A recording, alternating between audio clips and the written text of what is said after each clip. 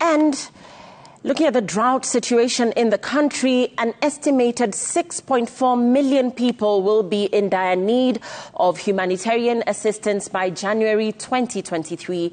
Deputy President Rigathi Gachagua has revealed that the government is increasingly becoming overwhelmed as the drought situation worsens, with 14 counties now in the alarm phase, up from 11 counties reported last month.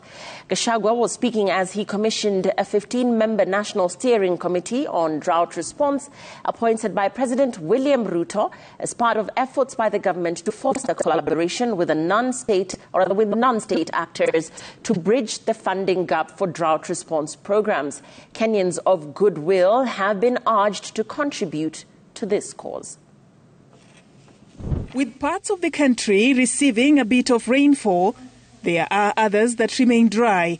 And for more than half of the counties in Kenya, the situation is still bad due to 4 consecutive seasons of failed rainfall. It is a regional problem.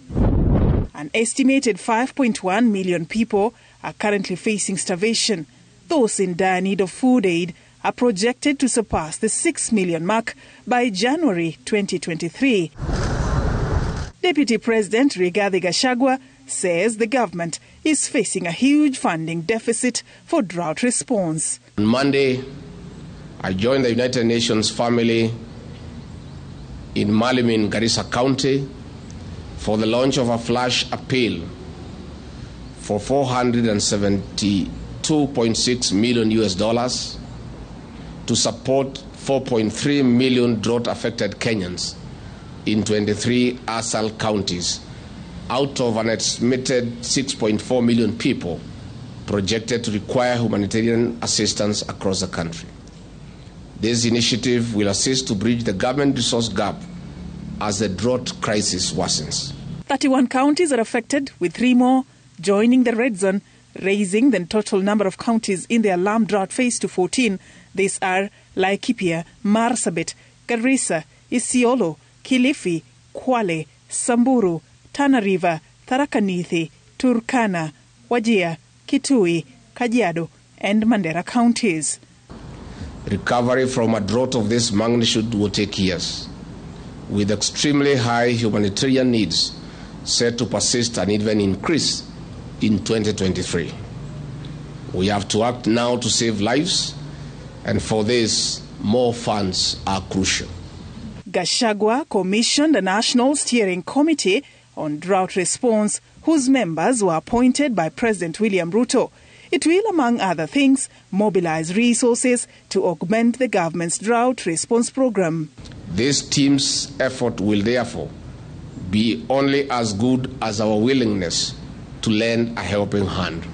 We appeal to Kenyans of goodwill to contribute a percentage of their salaries to pay to a pay bill number that will be established soon by this committee. Safaricom CEO Peter Ndegwa will lead the 15-member committee, which was gazetted on the 21st of November 2022. It comprises of CEOs of different banks, including Equity, Diamond Trust, African Banking Corporation, Kenya Commercial Bank, Family Bank of Kenya, as well as heads of other private companies and humanitarian organizations who have committed to ensure that every Kenyan has food on their plate. We look forward to working with all those involved to ensure that we implement appropriate measures and actions to reduce the vulnerability to and the impact of the perennial drought. Thank you, Your Excellency.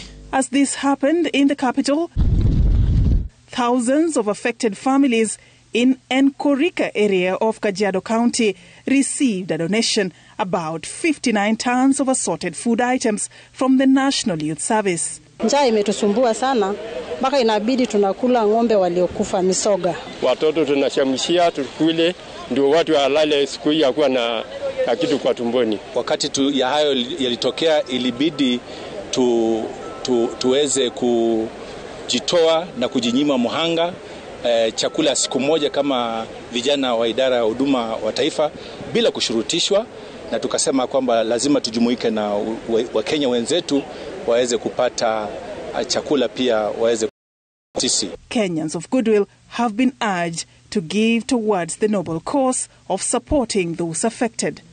Safin Achieng Oma, Citizen TV.